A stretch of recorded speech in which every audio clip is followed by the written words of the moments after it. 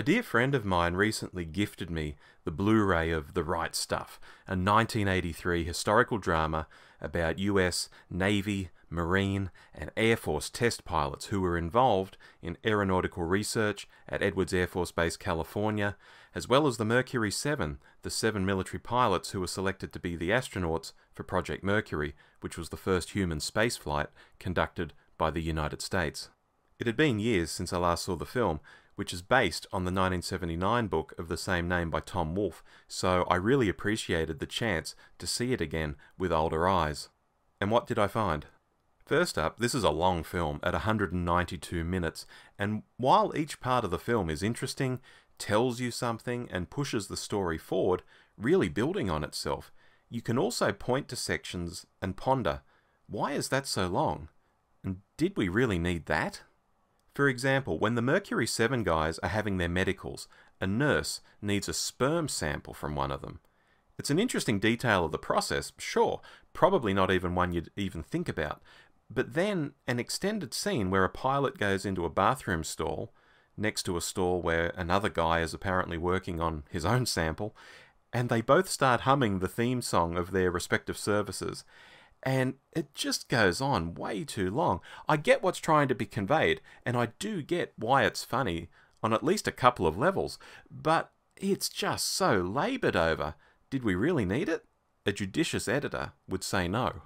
There are lots of scenes like this in the movie where we'd still get the story and the characters in it, but with less scenes.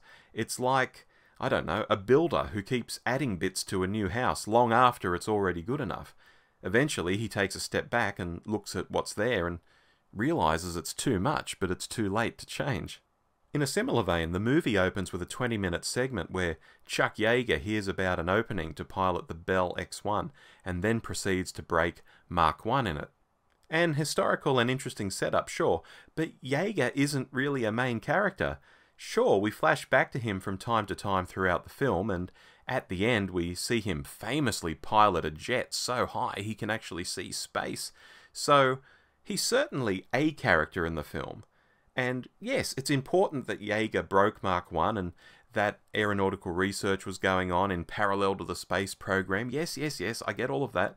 But it's somewhat distracting to the meat of the story, which quickly becomes the selection, training, and missions of the Mercury 7 guys, but we still need to look back in on Chuck from time to time. It's honestly like two different movies intersecting every 15 to 20 minutes or so.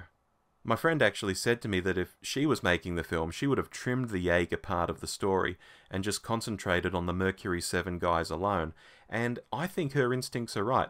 While it's nice to start just after World War II and show the early jet era and breaking Mark 1, as this adds real context to the story of rockets and spaceflight, the pacing of the film is slightly off because of that parallel storyline. Indeed, you could have explained the early years of rockets and breaking Mark 1 in a text-based preamble and just gone in straight to the Mercury 7 storyline, making for a much shorter and tighter film.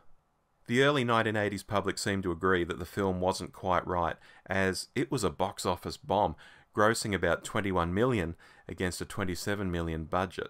That said, critically, it was nominated for 8 Oscars at the Academy Awards, winning 4, and in 2013 it was selected for preservation in the United States National Film Registry. So you could say it's done miles better in the years since it was released. And I'll just end by saying that, quite interestingly, a mere 3 years after The Right Stuff was released, we'd have another film out in cinemas with hotshot pilots wearing cool aviator glasses, pushing the envelope and waving the flag for America. Top Gun, meanwhile, was a box office success with its tight editing and rock and roll soundtrack, but that's maybe a topic for another day.